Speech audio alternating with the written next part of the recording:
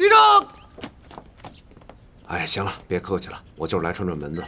茂臣让我来看看你们的地图。那能含糊吗？你汉卿是兼了我们13军团前敌司令的。咋了？3军团地图咋了？别提了，全是清末各省测绘局的老家伙，描述简单不堪使用。你们这儿的怎么样啊？一样是的，我正发愁呢。从这地图上看呢，这个九门口以右地区哪儿有关口，哪有进关的道路，是一概没有标定，这怎么弄啊？进攻计划难道说是盲目制定的？看来是沾不上你们的光了。瞧你说的，你们那儿现在是常山赵子龙再生，还跑我们这个凡夫俗子这儿沾光，你这不是抱着金饭碗讨饭吗？重复一遍。你们的给养是否充足？我发现你也够损的啊！2盘牌局都是你江登选赢了，你还有什么不乐意的？就是啊，你这叫得了便宜卖乖，嫉贤妒能。现在咱们1军团毫无风度嘛。你有风度啊！我也看出来了啊！你们俩，一个红脸，一个白脸，一根藤上俩老倭瓜。走了。哎，别走啊！马上就开饭了，一起喝点小酒，要不就没机会了。是啊，你这前敌指挥，这不得跟下属喝酒，官兵同乐同乐啊，对不对？程毅，你回去跟郭军长说一下，我晚点回去。你看看，小老弟呀，你是怎么混的呀？你这军团长在外面喝点小酒，还要跟副军长请示，这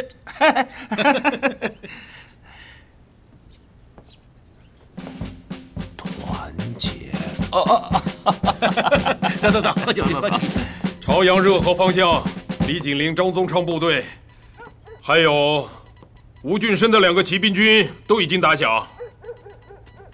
山海关9门口作为对峙作战的主战场，晚打一点有利。如果朝阳热河方向能够先行幸运直进主力，让他们两面不能相顾，我于明日凌晨发起攻势将十分有利。报告，张军团长呢？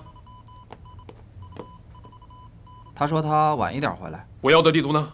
带回来了吗？1军团的地图。妈的，我就知道他们不能给。那2个王八蛋是不是又拉住张军团长喝酒了？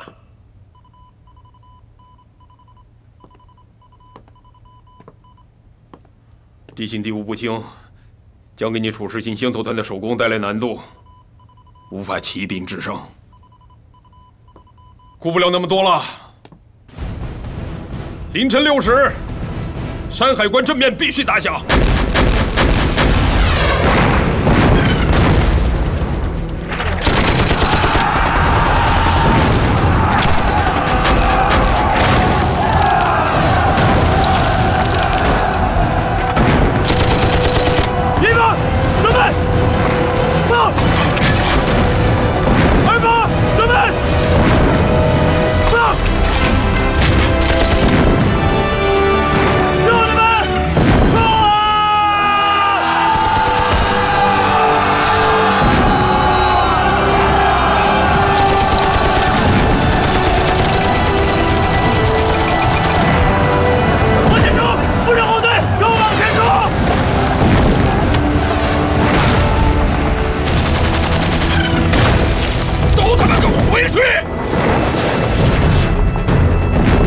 谁推我杀谁！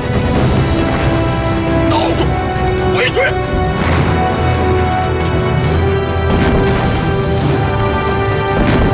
我国茂城在此督战，你处事心退，我就杀你！兄弟们，都他妈给我站起来！站起来！看看你们，哪能没有点3八女精神？随我冲上去，好汉死在战场上！ 上！上！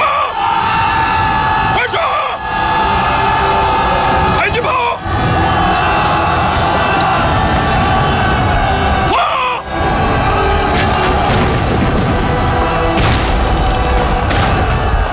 是我不会打仗了呢，还是他们越来越会打了？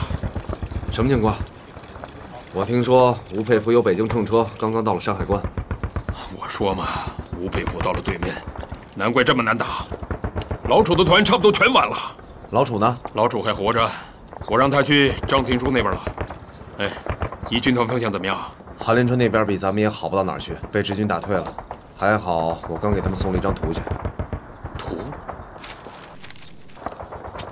我刚从日本参谋那儿弄来的，日本参谋本部秘密绘制的5万分之一。你看看这九门口，绘制的多细致，至少有4条口子是咱们事先不知道的，每一条都有羊肠小道直通关内。我刚刚呢已经派人把图送给韩林春了，他正在调整布置，至少能加3条以上的进攻。报告长官，有电话。真有意思。我让你去向他们讨图，结果，嘿，是我。有消息随时汇报。什么？真的？那恭喜你了。你自己跟他说吧。江登选的电话，一军团刚刚把九门口给打开了。好事儿啊！喂，是我。太好了，果然是从侧翼的黄土岭突破的石门寨，看来我送过去的地图派上大用场了，我很高兴。祝贺你啊，老姜！哪里，举手之劳。我不是客气，我能谈什么功啊？你们记住，一定要尽量的站稳石门寨，向九门口方向发展。对，直军一旦失守九门口，必将崩盘。好，好。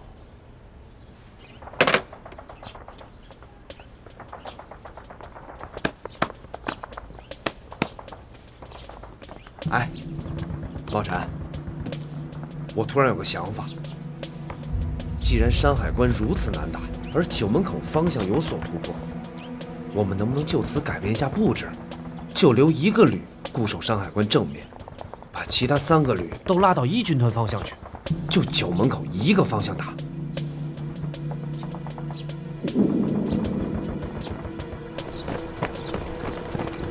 快跟上！快！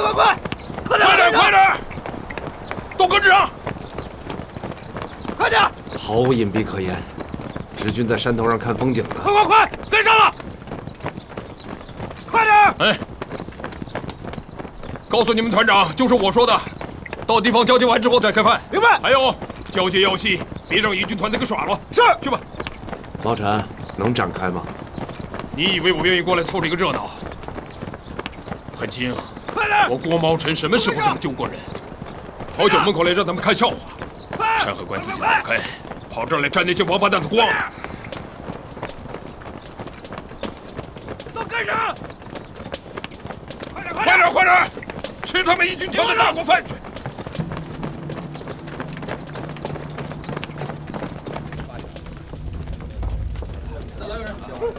小心！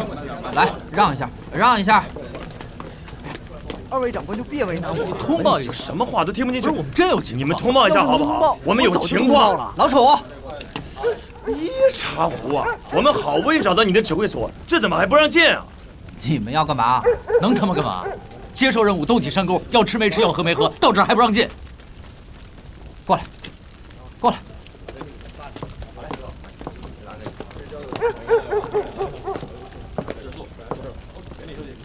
张公子，没让你进去是好事儿，里边都炒成一锅粥了。你这会儿进去，没人跟你好脸色看。听见没？感情咱请示作战，还请示出毛病了。不是，这里边到底发生什么情况？事儿倒不大，涉及1名团长、1名营长处分的事儿。郭教官跟江头、韩头就差没动手，一边撤团长，一边撤营长。这咱合并作战多会儿，就这点事至于吗？来，吃一个。走了。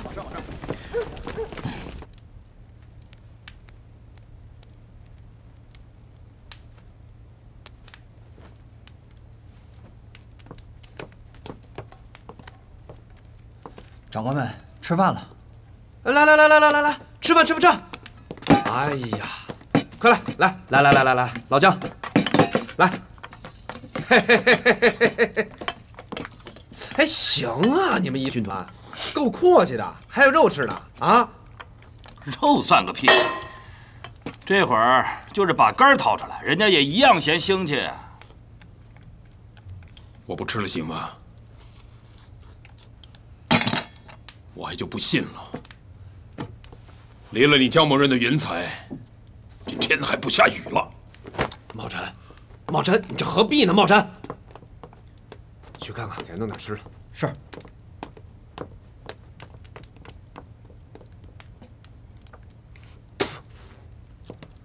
你江登选是不是脑子有病啊？啊！你好歹得孙文的做过参军，就这么大点气量啊？不是，是我没气量，还是他没气量？我的团长，他凭什么说处分就处分啊？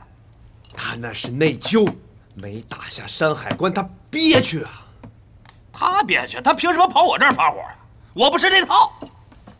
毛晨也是有点过分，他是来支援我们的，那就应该甘当配角。配角？哼！我江登选8辈子没见过这种配角，一进门就颐指气使的，我都不明白。你说这些年小老弟你是怎么熬过来的？你们俩这么大岁数了，还有完没完？啊！少帅，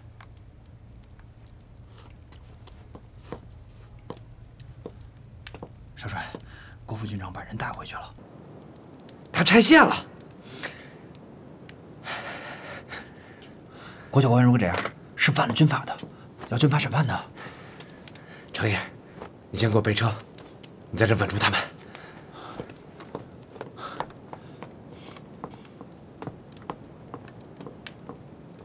少帅呢？找郭鬼子去了？你看看，少帅把郭松龄都宠成什么样了？他行了，少帅也不容易。走，找一口去，别生那么大气，嗯。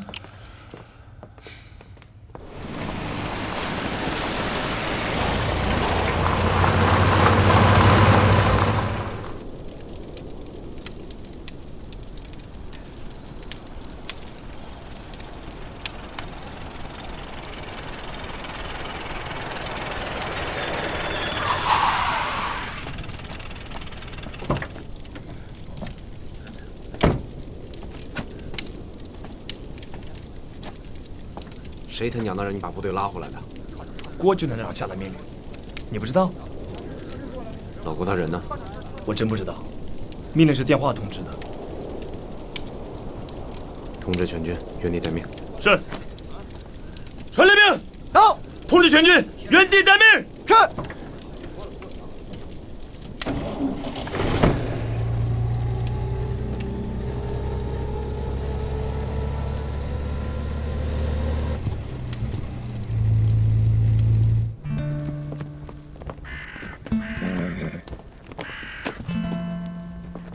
守在这儿，太困了，谁也别来打扰。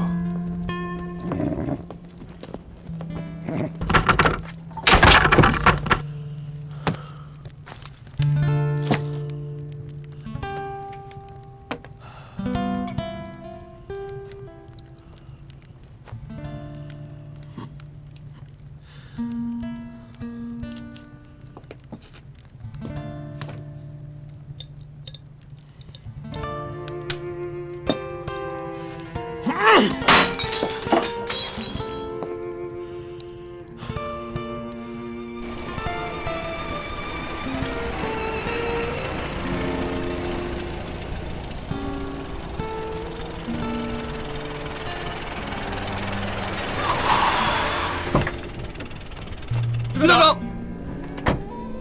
见着郭副军长了吗？说话，见着没有？在隔壁村子里。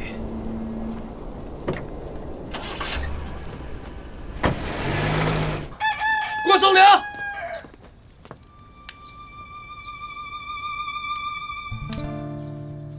老陈。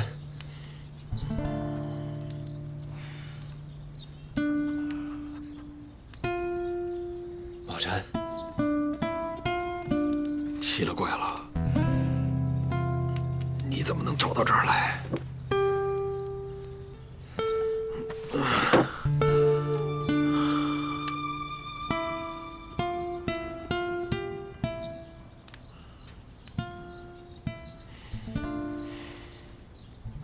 穿好衣服，我们俩院里的。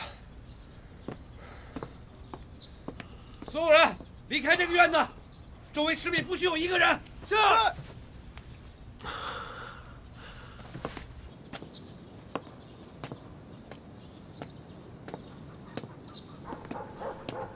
你怎么能这么干？你是我的教官，岁数比我大，你自己说，你为什么要这么干？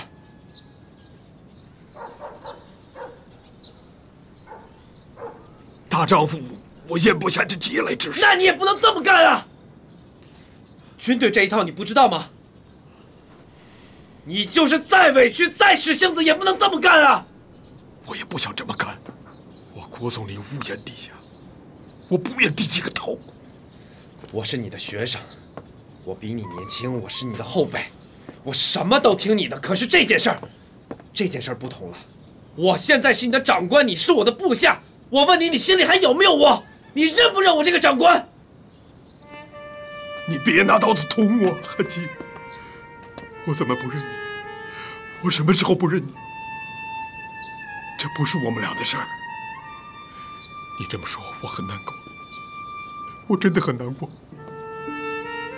可你有没有想过我多大就跟你在一块学习了？18岁不到，多少道理，多少疑惑，怎么做人，怎么做事儿，怎么励志，怎么实现民族理想，这上头我哪个不听你的？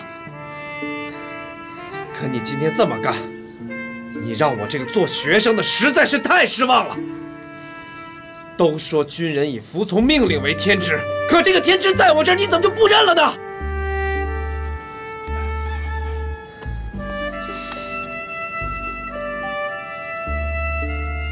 郭茂辰，我走了这么多路是找你解决问题的，你说怎么解决？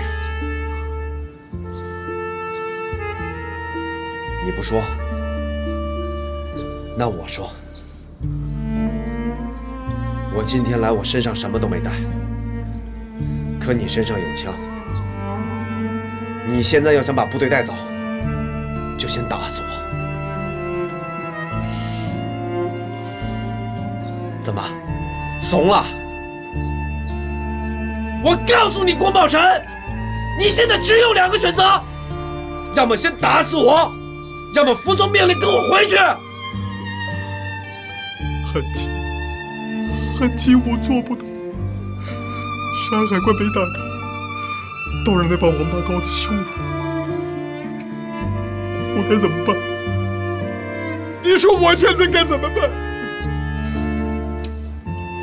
我郭茂辰从来没这么给你丢过脸，这回脸丢大了，3八旅的脸丢尽了，把你张汉卿的脸也给丢尽了。茂辰，你哭什么呀？你大老爷们儿，你哭什么呀？我张学良这辈子谁的眼泪我都受得了，可唯独就是你。你是我的老师啊！你知道你在我心里是什么形象吗？你能不能别让我瞧不起你？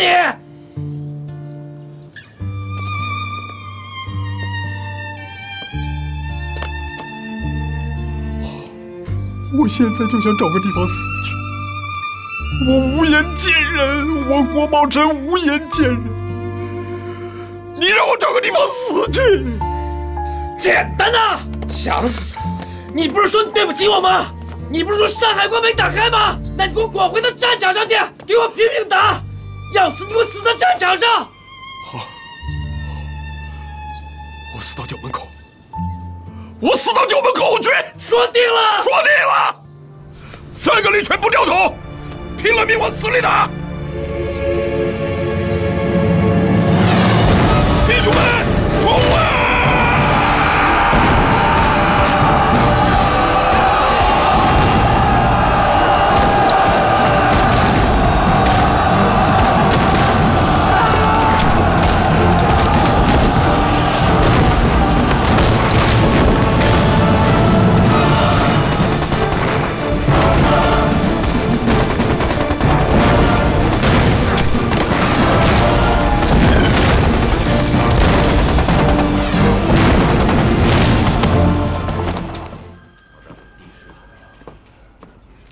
司令官，郭松龄的4个团突破了9门口防线，长驱直入，已经切断了直军主力后路。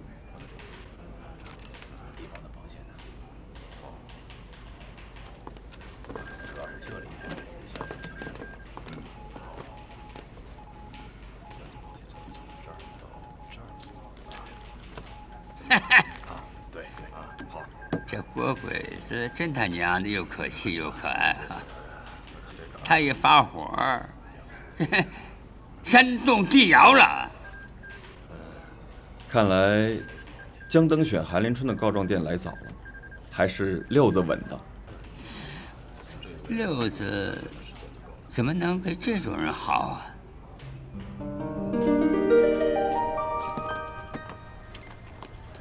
冯大本事，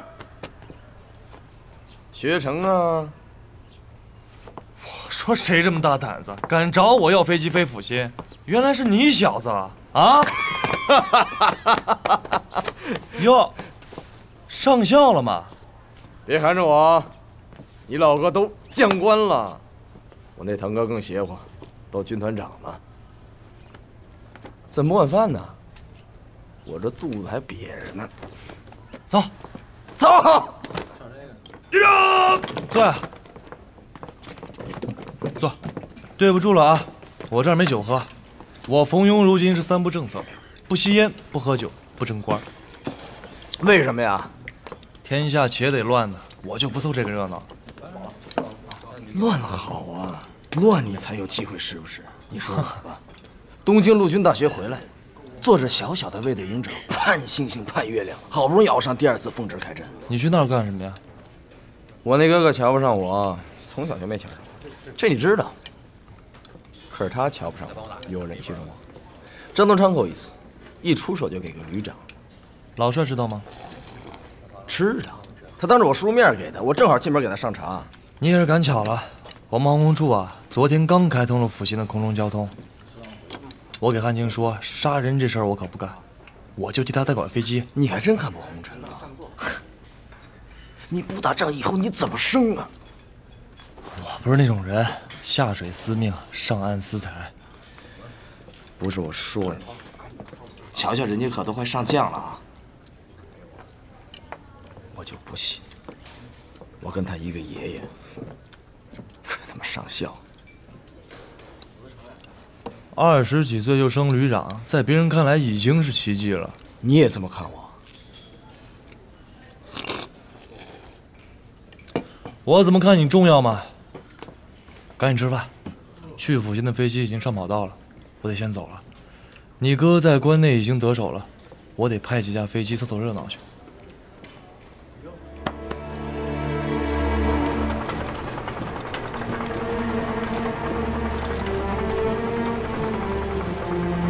太惨了！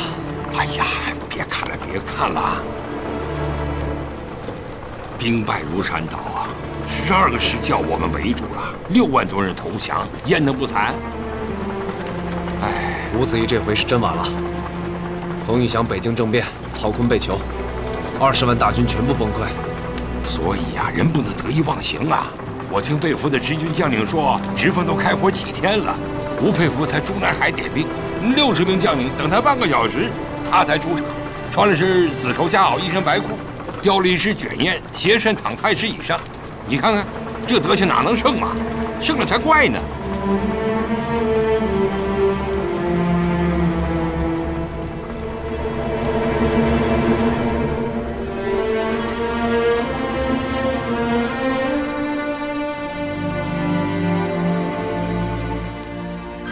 不知道，奉天电话接通了，老帅跟您通电话。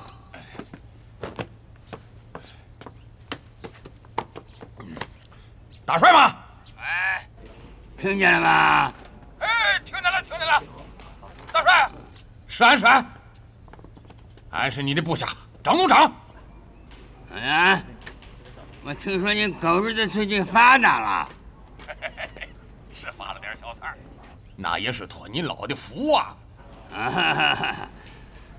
我听说你小子比我老张还富了啊！哎呦，你老别听他们瞎嚷嚷。不多，真不多。俺老张啊，一咬牙也就扩编了5个军。5个军？妈了个巴子的，5个军还不多呀？哎呦，这真算不了么，大帅。俺正在听候你的命令。你让俺朝东，咱绝不朝西。哈哈哈哈哈哈！你等着我见了你的面，我得好好捶你一顿不可。哈哈哈哈！哎呦，大帅啊，你随便吹。哎，大帅，妈的又断了！王八蛋，这个赵总长。张司令，少帅来了，情况岛过来的，让咱举车接一接。接，赶紧接！用那辆刚弄到的防弹车的接去，快点！是。少帅来了。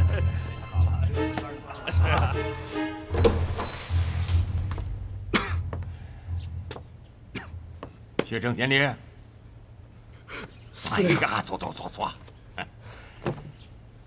你哥哥一会儿就到，等会儿咱们一块见见去。我不进。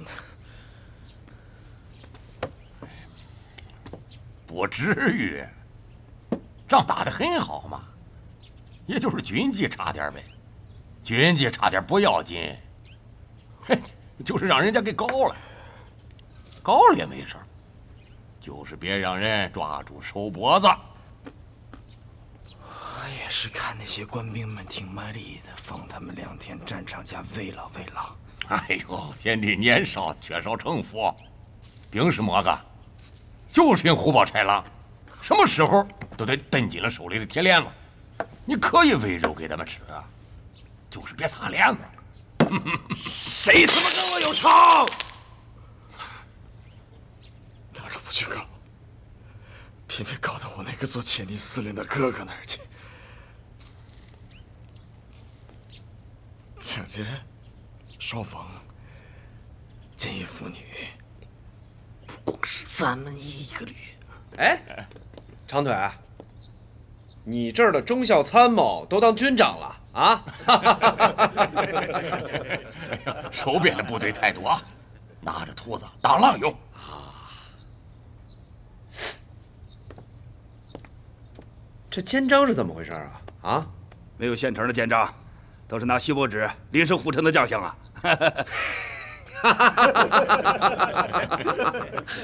也算是发明创造啊！发明创造啊！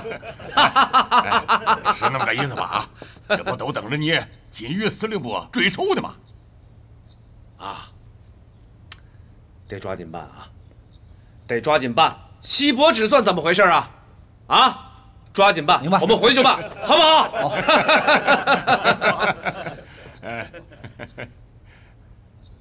张学成张旅长啊，请他出来见我。请他出来见我。人呐，学亲的叔伯兄弟，还那么认真，这事儿就别什么？亲兄弟才有明算账。临沂县的乡民把状纸都告到我这儿来了，军法处已经核实，我已经亲自签字，剥夺了张学成旅长的职务。这事儿，你张宗昌帮我转告一下。转告一下啊！喝酒。张宗昌、李锦麟一下子编了5、6个军，真是脚快手快心眼快啊！个个都发了，个个都阔绰得很。可这一路上的仗都是我们打下来的，好处他们都落下了。我也在想啊，到底是个什么道理？我跟你讲讲是什么道理。说有个县令正当堂审钱庄抢劫案呢，所劫银两作为赃物，呈堂放在县令的审案上。有个过路的财迷大摇大摆，旁若无人，走进大堂，将案上的银两扫了就走。县令惊堂木一拍，说：“你好大胆子！咋拿了银子就走？难道你没看见这儿有人吗？”那财迷怎么说？回老爷的话，小的眼里只有银子。倒也形象。你说张宗昌这种人，眼睛里面除了婊子飘子还能有什么？国家前途、民族命运、个人的理想道德，他们都没有，直接奔着权力、地盘和利益就去了，动作当然比谁都快。那不行啊，这不是让好人吃亏吗？我的二团长是第一个打进秦皇岛的，一个团俘虏了1万多人，这是多大功啊！要是论资排辈、论功行赏，那他得做个都头，那我得为他据理力争，是不是？这种例子咱们第3军团多了，可是你据理力争的那个理，没人搭理你。不会吧？这要连理都不讲了，这不就乱套了吗？你怎么还这么幼稚？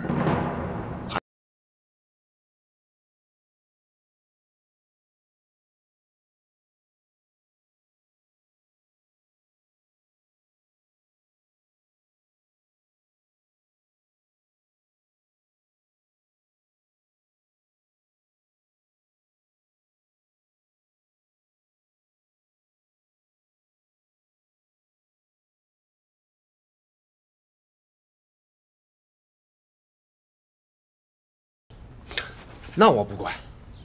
既然我爸让我负责统帅这个新近成立的金域司令部，那我就得论功行赏，要不我怎么当这司令官啊？汉卿，这一路走来，许多年有一层意思，一直埋藏在心里，始终没找着机会给你点破了。哪层意思？你就直说。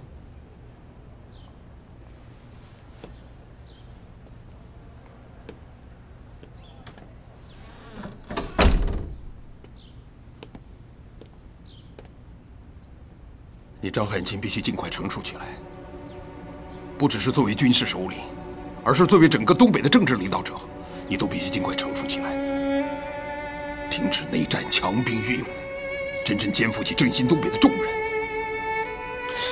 不讨论了，无论你领会了多少，你心里有数就是。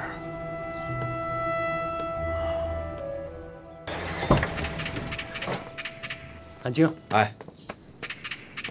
哎，对了，一会儿我那个礼品的车到了，你帮着搬一下。你还带什么礼品？那得带啊，这谁都看着你呢，不能空着手回来是吧？人家都说你打了一场大胜仗，光俘虏就6万多，那得发多大财啊！咱这各房的妈妈，还有我这兄弟姐妹们，怎么不得备点薄礼啊？啊！我不是这意思，我意思是说啊，人家张宗昌、李景林的礼品1个月之前就到了，连只在外围敲敲边鼓的吴俊生、于兰洲还一人备了1车战利品。你说你们这头等工程怎么弄的？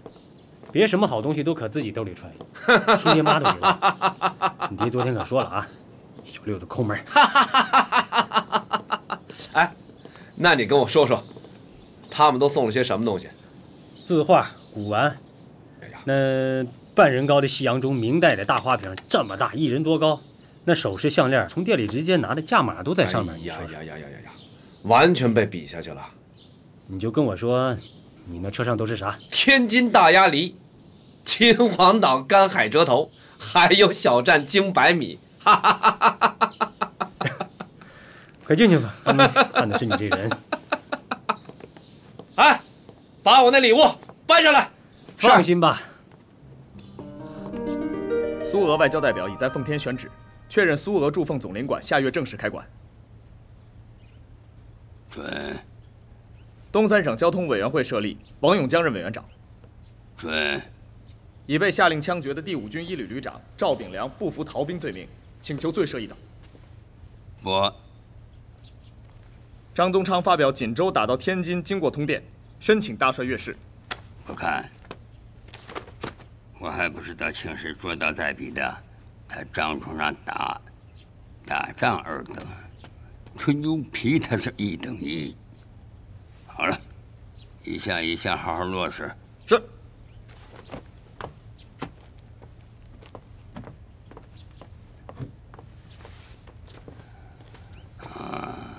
我看看我这小孙子，来，让爷爷吧。睡着了。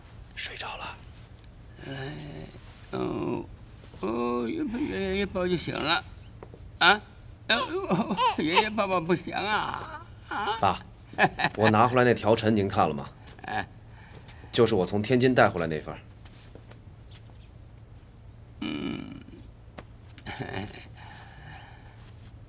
怎么有野心啊？我有啥野心啊？哎呀，你他娘的想当总督了？是升任张作相为直隶巡阅使，我做直隶总督。当然了，也不是我做，是给茂臣做。这一路他功劳太大了，所有的仗都是我们打下来的。您不能别人都升官发财，唯独亏了茂臣嘛。他当，不还是你当吗？你想干啥？啊？谁会给老子讨官要官了？现在这世道，投机者得意，正直者受气。我不讨不要，不也没人给吗？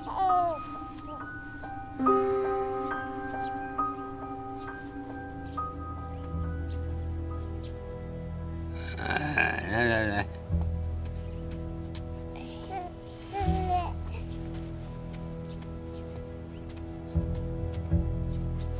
分国府，你懂吗？疏者亲，亲者疏。这理由谁发明的？杨雨婷吧？你甭管谁的主意，我定的，国就得这么分。爸，我分不分的都无所谓，可人茂臣这一路的仗都是人家打下来的，你说怎么也得给我点面子吧？这手上没把米，连鸡都烘不住，让我以后怎么指挥人家？他是君子啊，君子喻于义嘛，怎么那么俗气啊？非得有把米哄着啊？过来，这是姓郭的刚刚送来的，他反对我派兵向南发展，说我是劳民伤财。你看看，我们在东北有这样大的地方，经济富庶，人口有3000多万，尽够我们干的。这次进兵关内，既打败了曹吴，也足许当年之耻。若再驱兵南下，胜则成为众矢之的，败则徒损老将威名。不如穷居关外，趁机官变，养精蓄锐，再谋一统。他只不过提醒您不要骑胜不顾家。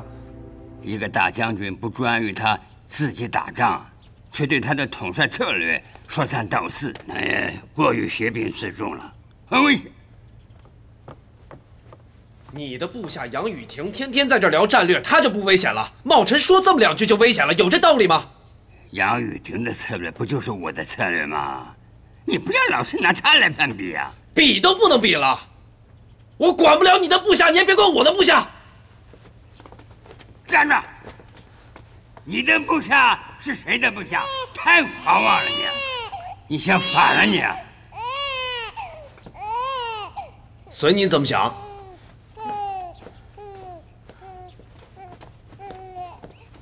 混蛋！